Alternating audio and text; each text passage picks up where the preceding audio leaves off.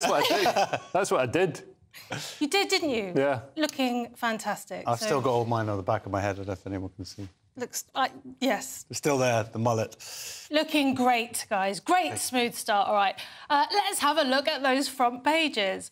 So, the Daily Mail goes with plot to crown Morden as PM. The Telegraph has Mercer faces jail over Afghan inquiry. The Times has Church playing race card. And iNews has Deliveroo and Uber Eats backdoor to illegal migration.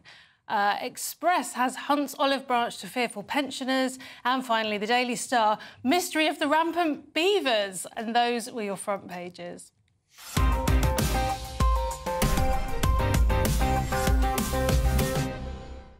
OK, kicking things off with the Daily Mail, Josh. Yeah, plot to crown Morden as PM. So, yeah, the Tories getting desperate. They're all about to be out of a job in a couple of months, and they just want to do one last spin of the wheel just to see if they can finally get on an electable leader. I don't think it's going to do any good. They've landed on Penny Mordaunt. She has a lot of skills. She wears a cape well. She can carry a sword. And admittedly, those used to be very useful skills when it came to running the country. Unfortunately, now there are other things that are required as well, like recognising what a woman is. Well, I mean, apparently she's good at diving as well. Did you know that? I didn't know that. I just found that out. OK, well, apparently she's got my vote. she was on some celebrity splash programme, which isn't as dirty as it's out. Sorry. So, Liam, thoughts? Yeah, I mean, I think at this point, I mean, with Rishi, they're definitely going down. So why not? Why not gamble? Why not see what's in the mystery box if we go for Penny Mordaunt? The thing that sort of undermines the sort of how much people really believe that Penny is the person that will lead the party to victory says the mystery source says that there's a feeling that we cannot go on as we are, and that even Penny would be better. It's like, wow, sounds like you really believe in her. That's fantastic. I do think that they're being silly. I think the only person who genuinely would have a chance would be Kemi Badenoch. Yeah. Even now? Even now. I mean, because she has good communication skills. She's plain speaking. She says it as it is. I don't necessarily agree with everything that she says. Certainly agree on some of the stuff about, like, knowing what a woman is and fighting for women's rights. But she seems to be a good communicator. And against someone like Keir Starmer, who I know you guys have different feelings about, but I think he has positive qualities as well. I don't think communication. I just don't think his communication is necessarily at the top of his skill set. No, wait, imagine getting trapped in a lift with one of them. Wouldn't you rather be trapped with Kemi than well, actually, one of my fantasies is, but I think Penny Mordaunt, she's getting too much stick for you know, her taking a sort of overly woke view on what a woman is. You know, because we've got to remember, a couple of years ago, nobody knew what a woman was. Everybody's running around being like, what's a woman? Nobody knows. Keir Starmer's like, I don't know. Have they got penises? Have they got big elephant ears? Have they got 20 legs and walk like a centipede? Nobody had any idea. So, you know, I don't think we can judge her by the standards of 16 months ago. We would at least want to know that she's got a firmer opinion now, wouldn't we? Well, I think that she still does lie towards that side, and they're saying that the only way that they'll let her in as leader is if she hands all of that stuff over to the more right of the party. Yeah, But it's amazing that it's a right-wing issue. So Stick to the weapons. The Tory party are going to have a what a woman is wing of the party to decide that. A committee. A what a woman is committee. Great, all in favour? I'll get there in the end. OK, moving on to the Eye, Leo. So the Eye has a surprisingly great bit of investigative journalism by the Eye. So Deliveroo and Uber Eats are a back door to UK illegal migration. Obviously, they should be coming to the front door with the food. But yeah, apparently thousands of these, the riders' accounts, so, you know, if you want to deliver food for Deliveroo or Uber Eats or whatever, you can actually just sell or rent out your sort of pass to do that to other people. And there are like over 100,000 people on Facebook groups doing this. It's really shocking, and it's unsafe. You know, often the riders don't have the insurance. It's apparently the responsibility of the rider who holds the account to make sure that whoever they're renting the account to does that. Obviously, they're not going to do it. You know what I mean? Like, you know, I don't think they've got an HR department. They don't. Individually. I mean, Deliveroo do, but these individual riders don't.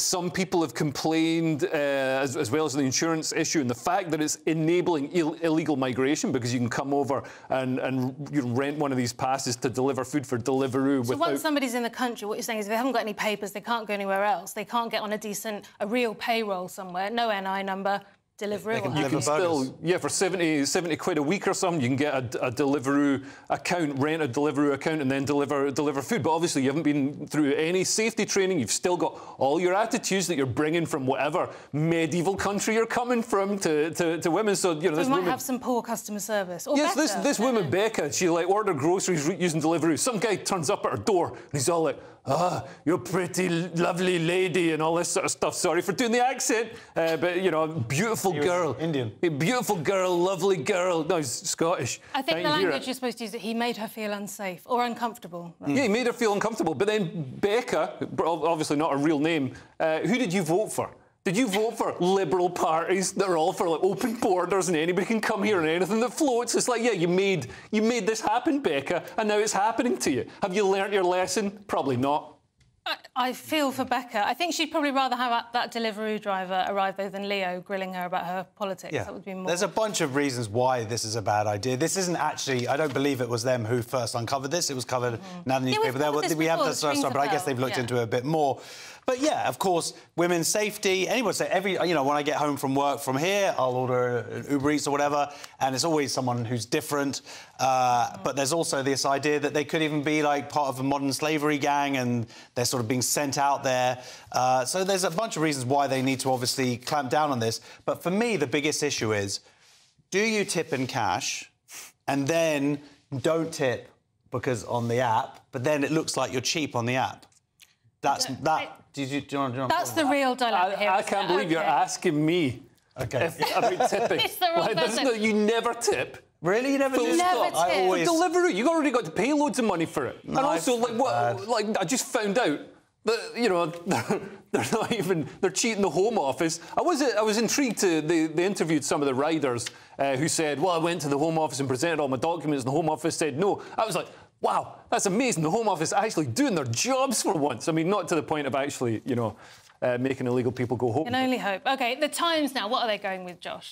Church playing race card. Ex-Equality Czar criticises C of E's slavery fund and says Britain is less divided than 40 years ago. So this is Lord Sewell. He headed up the Boris Johnson's Commission on Race and Ethnic Disparities. He's got a book coming out called Black Success, The Surprising Truth. And he was really sort of made into a villain by members of black community, not all the black community because it's a disparate group, but and sort of actually there was quite a lot of racism directed towards him because the results that they found didn't meet people's expectations, i.e. the UK wasn't the most racist place in the whole world, and actually money, like how much money you're born into, has a much bigger impact.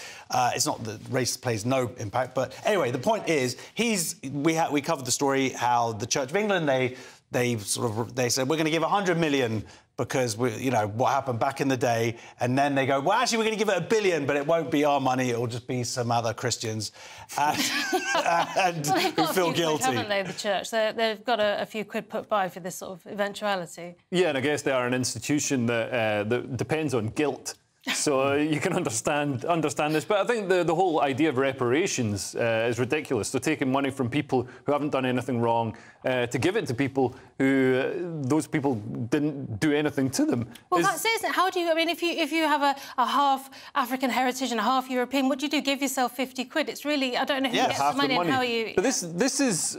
The whole sort of idea, the philosophy that reparations engenders also means that if you're saying that people now are responsible for the bad things their ancestors did, you're also saying that people now can claim to all the good things that their ancestors did. So, you know, as a Scot, you know, the invention of the television, the invention of antibiotics, nobody gets to use any of them without giving me loads of money. Well, that seems entirely reasonable. You and are finally, actually getting paid money. Yeah. Let's just have more? a quick look at the Star, Leo. Oh, the Star. So the Star has damned if we know how they got here. That's a little pun because it's the mystery of the rampant beavers. So there are beavers in Cornwall. They don't have enough waxing salons, and nobody knows how they got here. And beavers are super cute, and they did want to reintroduce beavers to the wild in Britain after decades of the Hollywood. And hey-oh. And they're super cute animals, but they do knock down trees and dam rivers, so you get... No, we don't. You're like a nature documentary. Sort of. very badly informed one. Reading off this. We don't know how they got there. They didn't go by train. No, but it turns out they're in the perfect area. What, for them? I don't know what the locals are going to think. Well, but they were talking about reintroducing them anyway, so I'm thinking someone maybe got a little bit ahead of the curve, and they were like, we're just going to put them in. Did somebody just snuck a few beavers out? Yeah, I haven't seen a beaver in years. Like, when did you see a beaver before? I've definitely seen them in Canada. OK, well... And on the internet. Right, that's it for the front pages. Join us after the break when we'll dive headfirst into Saturday's headlines. See you there.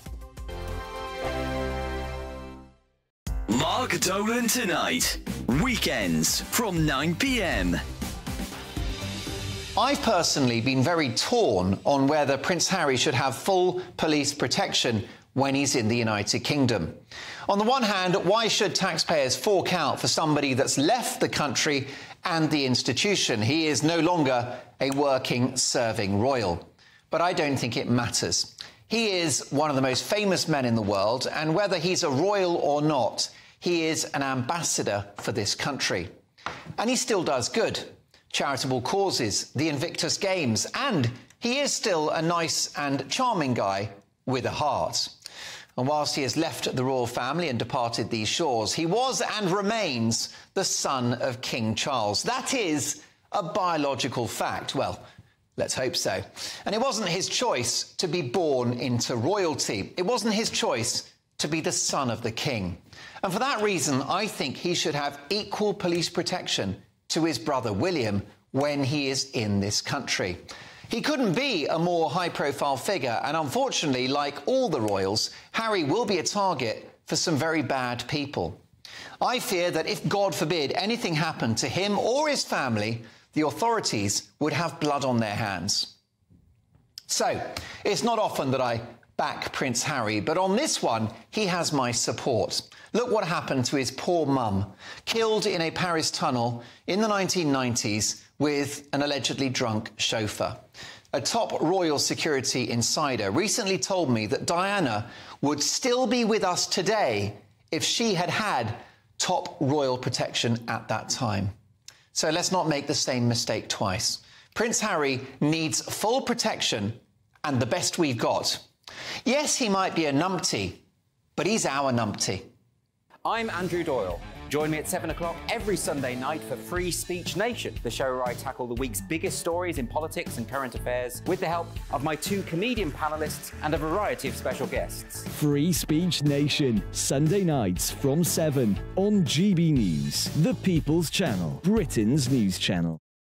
From 10 a.m. every Saturday, we want to make you think and we want to make you laugh. So we will give you all the top stories. Now we start with a story that has shocked the nation this week. But we're also going to make it light and fun and bring some entertainment in to make your Saturday morning nice and restful. Only on GB News, Britain's news channel. Good afternoon, Britain. Good afternoon, Britain. Join us, Tom and Emily, To find out what's happening in the heart of Westminster. and why it matters to you. Weekdays from midday, we bring you the most compelling stories from across the United Kingdom. And from your doorstep to our inbox, That's right, we want to hear from you, GB News. Britain's news channel.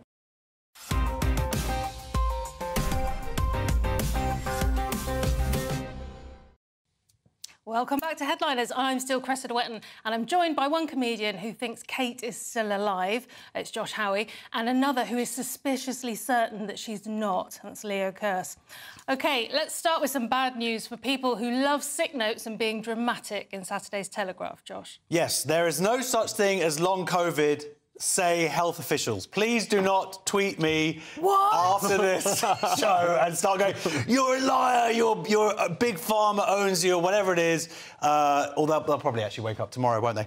But, yes, they're saying here, this is in Queensland, Australia. They've looked at the results and they're basically saying there's no such thing as long COVID per se. What people have been suffering from is a real phenomenon, but it's what happens like in a post-viral syndrome. Right, which so is we're not common. denying their symptoms or their experience, but we are denying that it's special. That it's specially, yeah, to a COVID. And the reason why it seems like a lot of people have it is because, of course, lots of people got COVID, if it exists. Lewis Schaefer throwing that in, at the same time. So that is why it seems like it's a real phenomenon. But if you had a flu or a cold, you may have similar symptoms, and they would also continue for a long time afterwards. And also, you can have the sort of the psychosomatic effect of everybody's talking about long COVID, so then you're like, well, I feel a bit rough, so I've got long COVID as well. Well, isn't it interesting that this is in Australia? Because they talked about COVID an awful lot, didn't they? They were very keen on it. I've got long gonorrhea. But that's it. Long gonorrhea. Wasn't he a pirate? But my friend Gaynor, she works frontline in the NHS, and she got COVID early on, got it really bad. You know, back when there weren't vaccines or even PPE or masks or anything. She's just, you know, thrown into the pit with all the masses. And yeah, she got long COVID and attacked. It's weird, like long COVID, it seems to attack different parts of your body. I didn't know viruses could like target different parts of your body. She's had problems with inflammation in her cartilage and all sorts of stuff.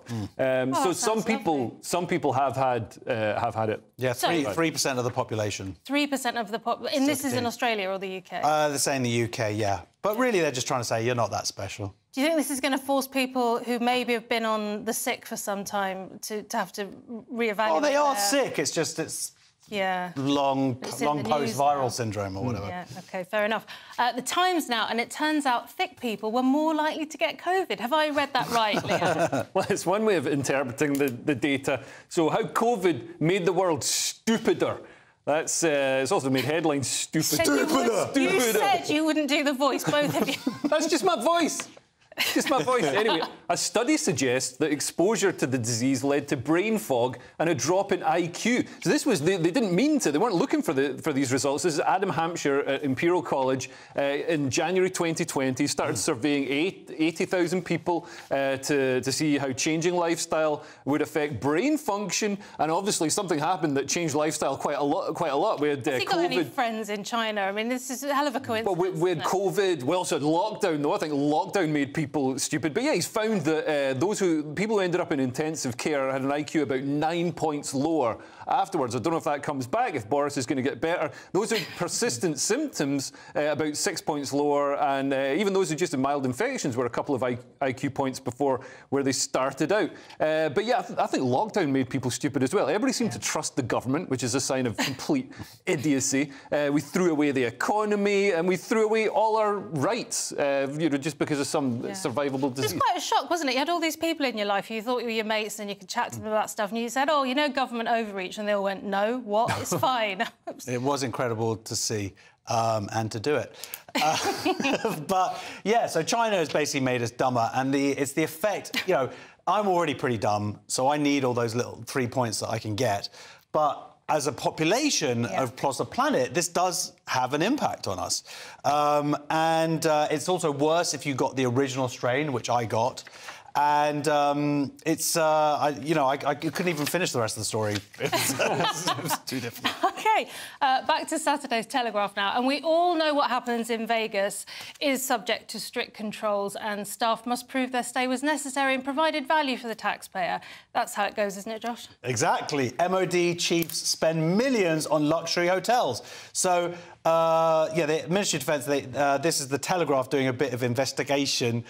So basically, they're like, well, obviously, what's happened recently is the MOD are desperately trying to get more money for armed services, and the Telegraph going, you know, I wonder how much they spend on the old hotels. It turns out they spend a lot of money. Don't know about the Premier Inn, do they? No, they certainly don't. Vegas, New York, Hawaii, Dubai, Caribbean. And they're staying in, like, £350 a night. There's one in Dubai that's £5,000 a night. So... 6 nights. Oh, is it for 6 nights? Whatever. They didn't say that. That was the one I stayed at, I forgot. So, yeah, the question is, of course, are we getting the value for money? But also, the age-old debate, do we really want our officials staying in a hostel or something? I bet it's yes. Well, the thing is, if they stay at the La Verda Hotel in Dubai for $5,000, they're not going to want to go back to their barracks. They're not going to be happy in their little, like, you know, bunk bed thing. You don't with think private they have pile. a nice, uplifting few days and they go back refreshed and able to do better work for the nation? I don't know. I just think these posh hotels, these fancy hotels, should be kept for cross-channel migrants and not for hard-working members of our defence. Excellent. Good stuff, Leo.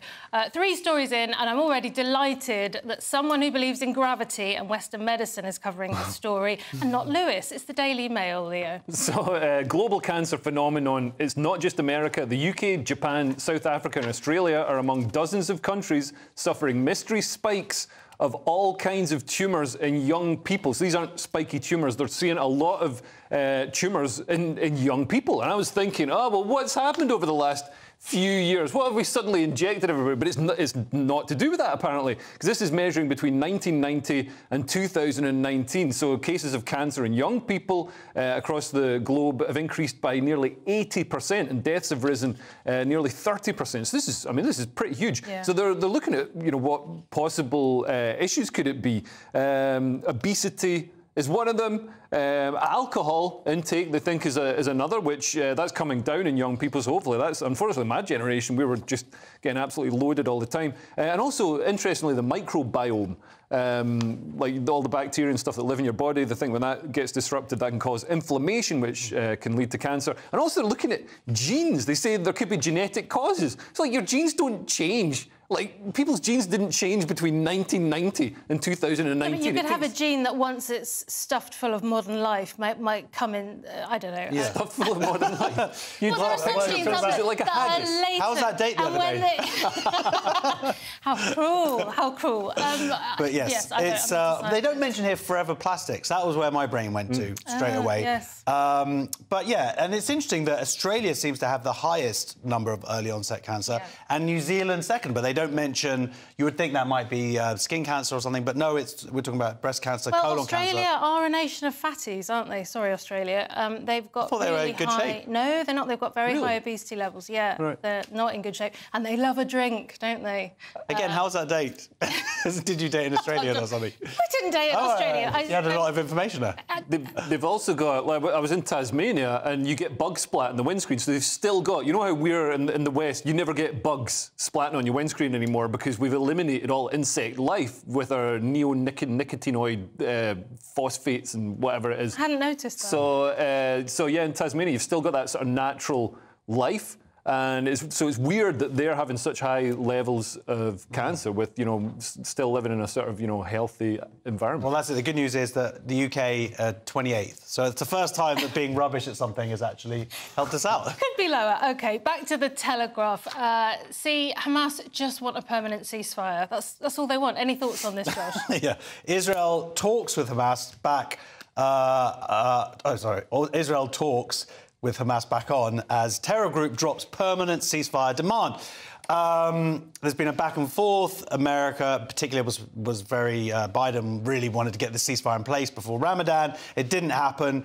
And finally, Hamas have gone, yeah, all right, we'll go back to the table. They've taken the permanent ceasefire off. They're talking about exchanging 1,000 terrorists, murderers, for 100 civilians and babies and women and old people. But Israel obviously wants to get its hostages back. But I would say that a big part of this is because that they have Hamas in a bad position. They've killed reportedly 2/3 of their battalions, about 20,000 people, although according to Hamas they've killed no one, just civilians. But this is you have to be in a position of strength to get to this point. Right. So you're saying Netanyahu's winning at this point? Well, they've got so far. I wouldn't say it's Netanyahu. Whoever was the prime minister. A lot of people go, "Oh, Netanyahu, he's the evil one." It's like no country would have an option but to do what Israel has done, whoever the leader was. Well, what the West usually do is say, oh, don't look back in anger, and it'll all be fine. It's the religion of peace, and if anybody says anything, they're racist. I feel terrible for the families of the hostages. We made it to the break in one piece. Coming up, sexist aircon, German robots, and Humza Yousaf battles the Scottish landed gentry. See you in 2. Hello, very good evening to you. Welcome to your latest GB News weather update, brought to you by the Met Office. For many of us, it's actually going to turn quite chilly tonight. Could be a touch of frost before some rain arrives tomorrow. That's in association with a system waiting out in the Atlantic. Before that, though, we do have a ridge of high pressure building, and that's going to quieten our weather down as we go through the end of the day. So many of the daytime showers will clear away and die out, leaving a mostly dry and often clear night. As a result, because of the clear skies and a bit of a northerly wind, temperatures will take a bit of a drop. It's going to be markedly colder than some recent nights. Touch of frost is possible, particularly in rural spots, especially across parts of Scotland. As we go through tomorrow itself then, watch out for a few pockets of mist and fog first thing. Once these clear, lots of fine sunny weather across northern and eastern parts, but towards the south and west here we are going to see clouds spilling its way in, but this won't really reach northern and eastern parts until later in the afternoon. Some wet weather around, could be heavy at times, particularly across Northern Ireland, but after a chilly start, temperatures rising, so most places likely to get into double figures.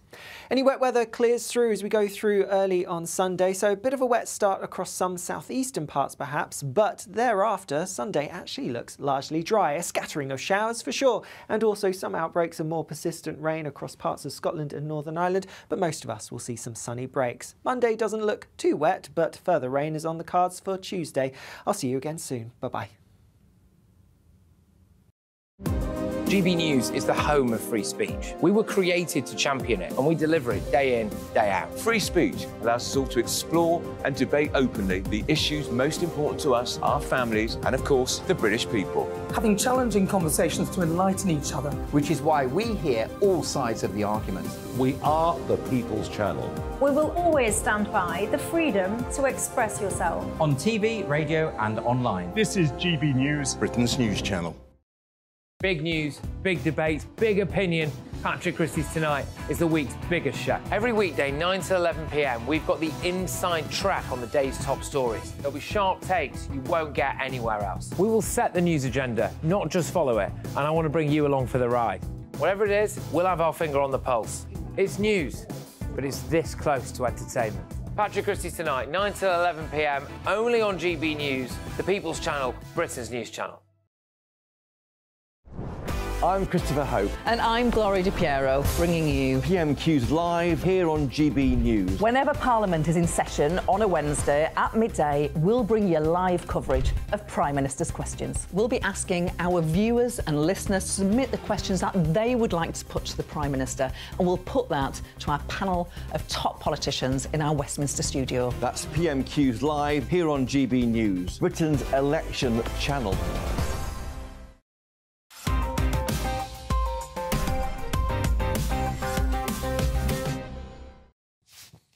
Welcome back to Headliners. Kicking off this section with Saturday's Telegraph, we learn that in her own words, Susie Dent gets cold at the drop of a hat. Should she pick the hat up, put it back on and maybe get a jumper, Leo? Yeah, absolutely. Countdown sexism row as Susie Dent suggests studio air conditioning favours men. So she's revealed that she and Rachel Riley, who's also on Countdown, bring hot water bottles into the studio, blaming the air conditioning set to colder temperatures preferred by men. I mean, yeah, you could just wear clothes. Have you heard these things called clothes? We put them over our skin to keep us warm. And that's why, you know, me and Josh are wearing shirts and jackets. Well, you guys suffer in here, don't you? Because it's always too hot in this studio. And you say it's the opposite. It's sexism. Yeah. Well, I didn't say it's far too hot in here. It's horrendous. Maybe she should come and work for GB News. That might... She should. She'd love it. Rachel, mate. I mean, I'm not saying it's not a great place to work, bosses who are tuning in. I just mean her politics. I don't know what her politics are. And Rachel Riley is quite based on some things. No, she's amazing. Rachel Riley's like one of my heroes. You know, I think she's amazing. She spoke up against Corbyn and she gets an incredible amount of abuse. And it turns out she's really hot in the studio. You'd let her put the thermostat anywhere she liked, wouldn't you, Josh? We hear this a lot, though, don't we, that the world's built for men and not for ladies. We've just had International Women's Day again. Where we turned the thermostat up. When's it going to be? When's it going to be International Men's Day? I wonder what they still want when it comes around. I think I'm here. I think if we're going to have International Women's Day, we should have it. We should discuss not being a CEO and being allowed to stay at home with the kids if you want, and being left alone. That would be my suggestion. OK. I think we've covered that. You feel like you vented? Yes, I've had my rant. Thank you very much.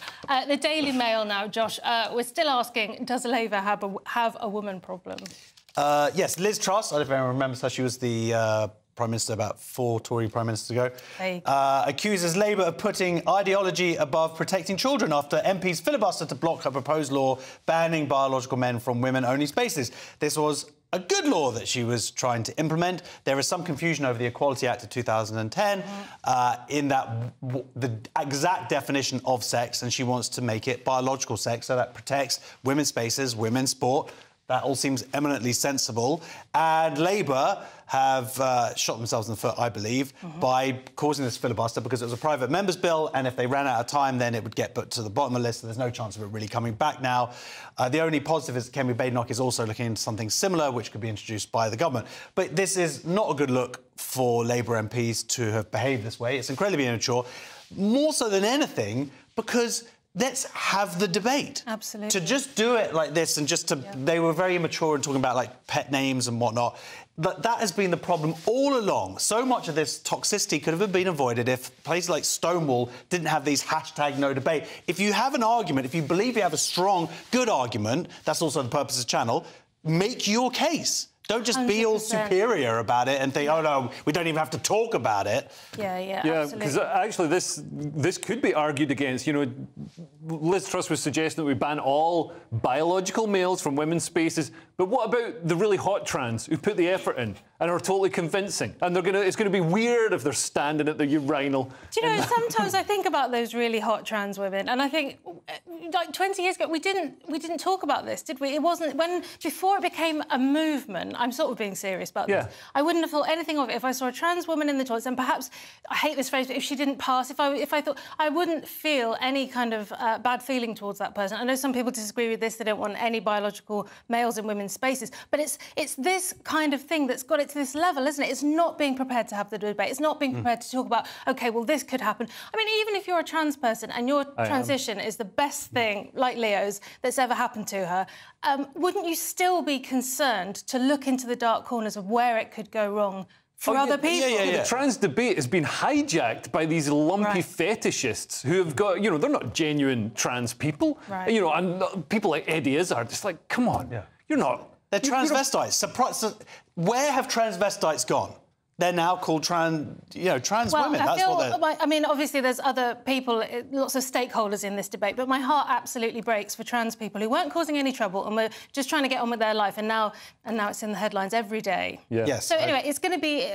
It's too short now, isn't it? The time left for the Conservatives. To actually do some governing and... So all this is a kind of beacon that they're throwing out to say, this is what... It's like, let's have a look at what you could have won. Well, exactly, if they'd actually done any governing over the last 13 years. I mean, all of this stuff obviously came through under a Tory government because they tried to outlay Labour. Now Labour have finally figured out that 50% of the population are actually women and going, actually, men shouldn't be in women's sports. But now you have Labour MPs behaving like this. Maria Eagle, I believe, was one of them. She's the twin of Angela Eagle, who, coincidentally, got 100 grand from GLAD, which is what a coincidence there. What a coincidence. OK, the Telegraph now, and Scottish landowners are longing for a nanny state. They'd prefer that. They want it to replace the devouring mother of a state that Humza Yousaf gets so excited about, Leo. Yeah, that's right. Can you explain that joke, please? No, I can't even write it. Humza Yousaf plots a crackdown on landed gentry, so he's spotted another successful part of Scotland that hasn't yet been driven out and into penury. So he's putting through the land reform bill, which would force those with more than 1,000 hectares of land to sell in little chunks instead of as a whole, to give... they say it'll make rural communities more sustainable by giving locals more of a chance to buy land. But for me, as somebody who used to work in the rural economy, I used to work as a grouse beater and you know, do other things in the countryside, because my dad's a gunsmith and I grew up on the grouse moors. The countryside is already it's already sustained and managed by people who know what they're doing. What we don't need is a bunch of like effete urban intellectual communists to come in and destroy what is a functioning economy, which is exactly what they're doing. I mean, this is basically a sort of lighter version of what they did in Zimbabwe, where they come in and say, no, you can't own that, you can't do this, you can't run that, we've got all these new regulations, and then the economy falls apart and everybody starves. I know, but it is incredible. There's essentially 1,000 people who pretty much own 70% of Scotland. Oh, OK, here we go. So the lefty in you is saying... I'm not saying it's right at all. I'm just saying when you start looking at the figures about who actually owns this country, it goes down to a very limited number of people. I don't agree with this policy. Also, it's for show because 93% of land sales anyway were less than 500 hectares. So it's not even like they're selling 1,000 hectares at once anyway. Right. It's just no, but they are. I mean, the 93% of sales by volume, not by land mass. So the big sales can be very large. Well, they could be, but there's no way. But they haven't even said what percentage. It's only 1% of Scotland land is sold off annually anyway. So I really don't know how many this is going to apply to. Yeah, but no, you don't buy a house every year. So I mean, this does. I mean, this basically meddling. Meddling in the rural economy. Like the SNP's done it before. You know, they want to go in. They want to stop grouse shooting. They've got these ideas. So, like for grouse shooting, for example, it's seen as a lot of urbanites see it as this cruel thing where people pay money to blast birds out of the sky. And yeah, that's one way of looking at it. Another way of looking at it is, where do you think your food comes from? Like, you think, you know, basically when food is killed, it's killed. Yeah, you got some guy in a warehouse, some disinterested minimum wage guy hitting a calf in the head with a plank. Like, well, yeah, I mean, that's a great point, isn't it? Shooting small things where you can see the whites of its eyes is completely different to mass farming. The grouse leads a natural life, like free from all these chemicals and free from being intensively reared, and you know the environment has to be maintained, and doing that provides. Well, it's not a bullet; it's shot because you can't shoot them with a rifle. But lots of bullets through the head. I've never eaten something that's got shot in it. Is it spitting bits out like pips? Is what I'm. Well, a little bit sometimes. It's not much of a bother. It's good for you. But the environment is maintained and sustained so the grouse can live there. So then it creates an environment that lots of other flora and fauna can live there. And if you don't have the grouse there, then it's used for the next most profitable use, which is often blanket coniferous forestry, which actually toxifies the soil, is a complete monoculture, destroys water courses downstream because it acidifies them. So it's a disaster. And nobody in the SNP would even know any of that. I'm amazed. I can't believe you're not best friends with Chris Packham. That is stunning. OK, staying with the Telegraph, and yet another story designed to worry headliners panellists. Josh. Mercedes rolls out human-like robots for dull and repetitive factory tasks. What's strange about this, and this is, like it says, Mercedes, they've teamed up with a Texas-based company, is that these robots actually are human-sized as well. So I don't know if they're going to kind of make them talk and be... Oh, there we go. And they'll be like, all right, oh, did you see the sun? What? No, that looks like that Bjork video. You know, All Is Love. Yeah. Remember that? Yeah. Chris Cunningham directed. They do kind of look like what you sort of imagine robots look like. Instead of, like, normally we see robots in a car factory, they're just like an arm moving around. Disappointing. So I think we need more immigration. That's my take on this. More immigration. Less robots. Fewer robots. Fewer robots, yes. More immigration. And, it's repetitive tasks to indefatigable machines. And I used to know what that word meant before COVID. But unfortunately... George Galloway knows. Oh, really? So what he described Saddam Hussein as indefatigable, but I don't think Saddam Hussein would last long in a car factory, to be honest. But yeah, this is great. And this shows that if you invest in tech, if you invest in robots to do the jobs people don't want to do, then you don't need to have open borders and, you know, an unlimited supply of cheap labour coming over the border. Or humans! Or humans, yeah, lovely.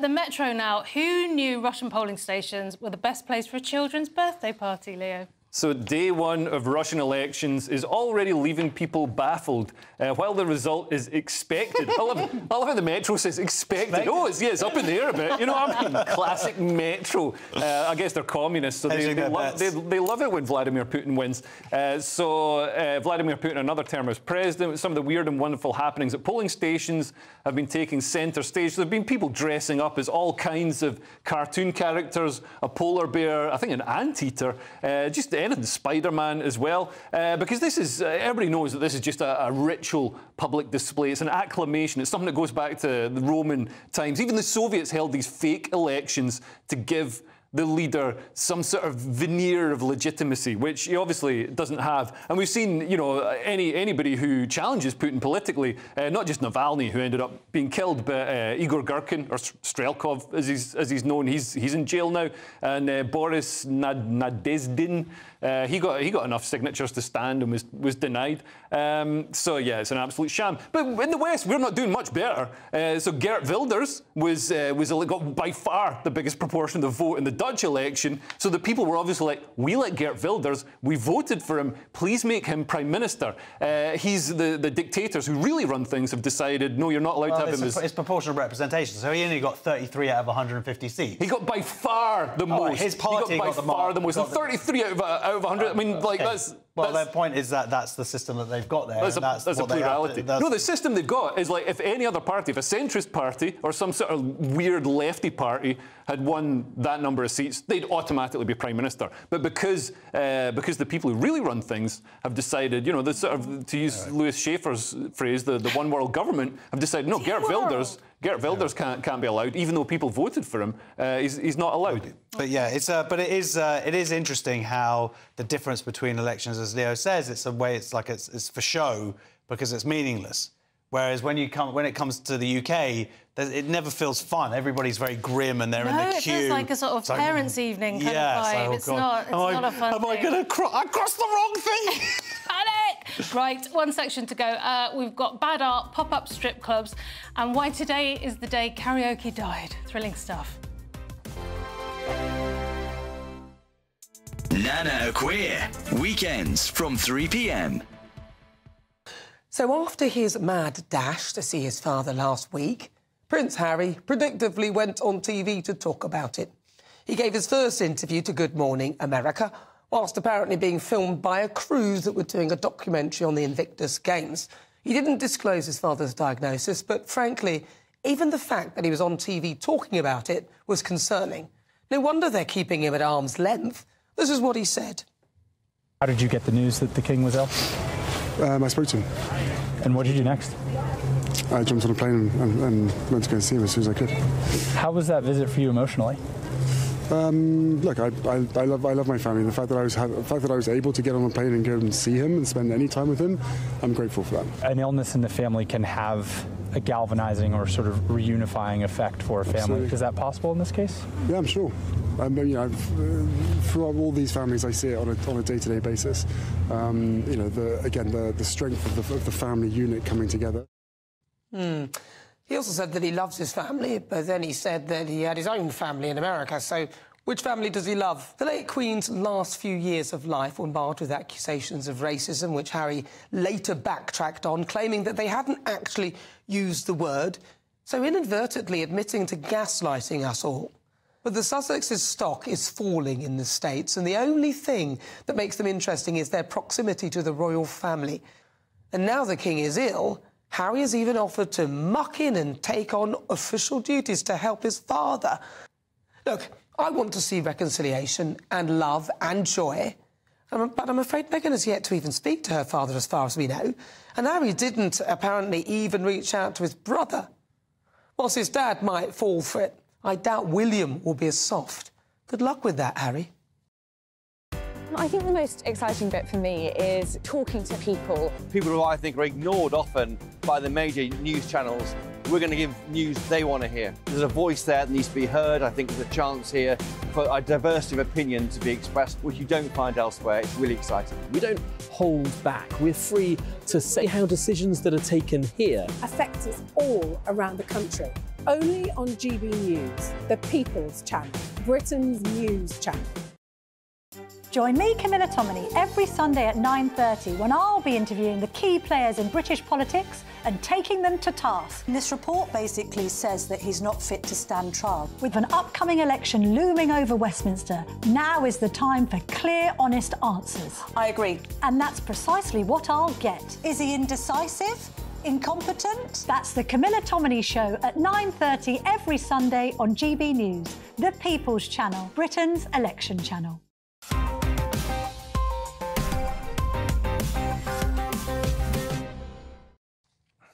Welcome back to Headliners, starting with The Telegraph and news about some public art designed as a symbol of our shared present and future ambitions. What's your inner critic saying, Leo? So, Sadiq Khan has approved plans to install a statue of a black every woman on Trafalgar Square's 4th plinth as an apparent symbol of equity in the capital. Oh, it's about time. It's about time. It's about time there was some representation by Sadiq Khan of black women. So Lady in Blue, a painted bronze statue by New York artist. Picture of it here. Shabalala Self. That's genuinely her name. I'm not being, like, I don't know if that's looks like it's sort of Robert Crumb. Do you know Robert Crumb? I'm a big fan of Crumb. Sexy. So it's been confirmed as the latest sculpture to be installed on the plinth and the final remaining piece of your vision that won't be filled by diversity. But it's not the only diversity it's going to have. In September, the casts of 850 trans people, some of whom are sex workers, obviously, are going to be up there. And, see them again. And it's going to replace Samson Kambalu's Antelope, which depicts a statue of John Chilembwe, a black pastor who tried to lead an uprising in colonial Nyasaland. And who had You've been practicing that for the last 3 hours. Oh, my God. I'm just like... Man, what about Cockneys? Can Cockneys get any representation in London? There's not equity enough. We just have one little, tiny little, just recognition that there were some, like, people in London. So cynical, Leo. London's built on all that. So the art changes, doesn't it? That's the point. It's like a graffiti wall. I'm from Bristol. We have graffiti walls. You get to be on it for so long, and then somebody else comes along. Yeah. And so... I don't really understand the selection process here. Are they all Sadiq Khan, or is this just the first one? It eventually goes to Sadiq Khan to approve it, and it gets whittled down from hundreds of people. Not to him to do his own art. No, I quite like that blue woman in blue. I like the colour. I think it looks quite nice. But someone had mentioned about being late Queen Elizabeth II. I think personally, I think it's a good idea to have like a rotating art space. I like that idea. I think it has worked for the last quarter century. But I think that the Queen was pretty cool and she should have her own big old statue there. I think it's really weird that we're not having a statue for the Queen. Yeah. I mean, she was so the Queen that she's just called the Queen. You know, I still stumble. I'm so sorry, Camilla. Every time I hear the Queen, I think of the Queen. We should have a statue of the Hamas chief who's given a council house in Sadiq Khan's London. Interesting. Well, let's submit that to Sadiq Khan. OK, next story. I'm a woman. We don't like strip clubs, especially ones called pop-up. That's a bit unfortunate, isn't it? Josh, what's this in The Guardian about pop-up strip clubs? Very nice. Women at Cheltenham feel threatened by pop-up strip clubs, say minister. So, obviously, you've got the Cheltenham Festival Council going on at the moment. And they have, I didn't know this. I didn't know, and I'm from around there, and I had no idea. And supposedly, when it's going on, they put up a strip club for all those blokes who rock up and want to see some naked women during the Cheltenham Festival, I guess. I had no idea. But they're saying that women feel threatened in the town centre. But what they've not done is do a correlation between that it's because of the strip clubs, or it's just because there's a lot more men around, a lot more alcohol flowing. There's nothing here to say that it's because of the strip clubs. That's why women are feeling threatened. Or is it just because women have feelings and they like to feel things, and so when they see these men, they feel threatened? Imagine if somebody said, "Oh, look, I feel threatened now." Other people would go, "Oh, that's racist, or that's whateverist. That's transphobic." No, but I think women have reasonable.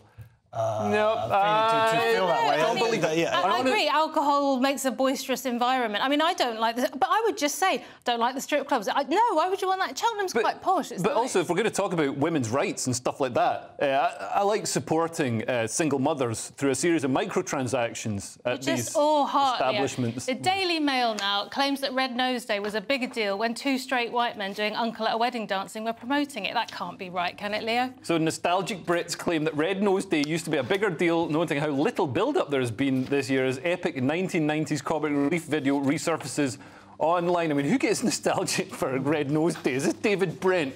This is ridiculous. But yeah, these people on the internet or whatever have been... I mean, this isn't an article, this is just stuff off the internet. So somebody's saying, like, oh, back in the day, it was such a big deal. There's more stuff to do in the world now. People don't have time to care about world poverty anymore, nor the attention span for Red Nose Day. Oh, yeah, that famous...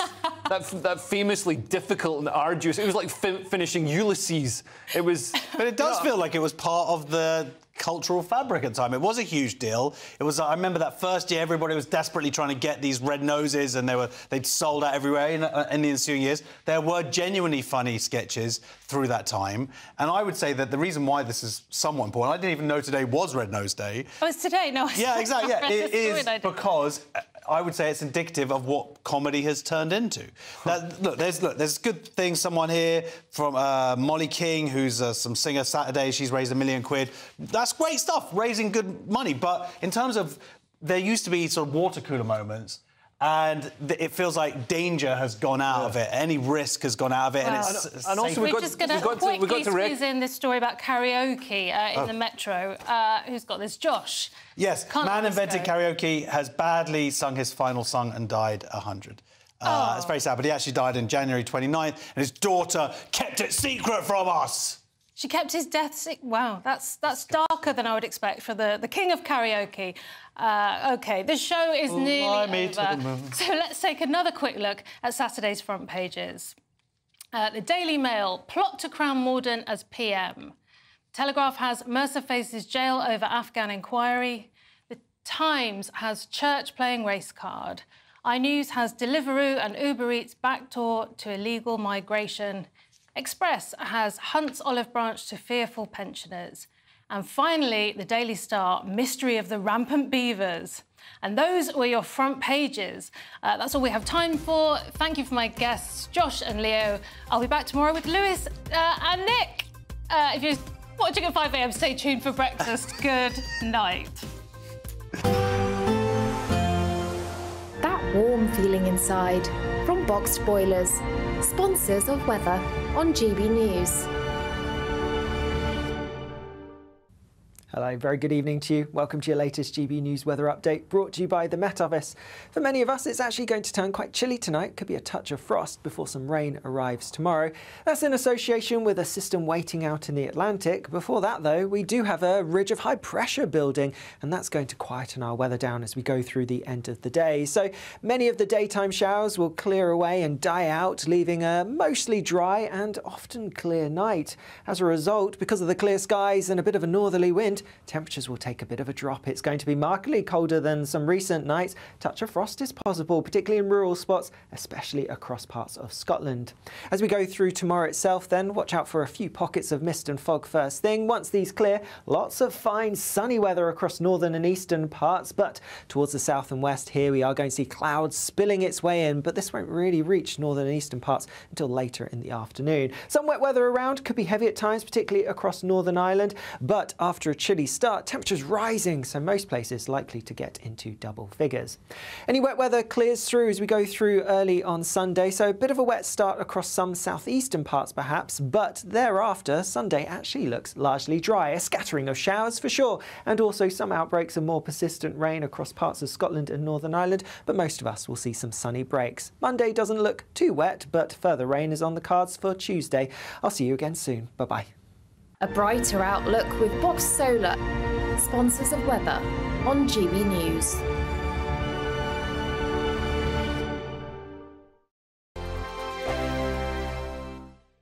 Want to be a winner?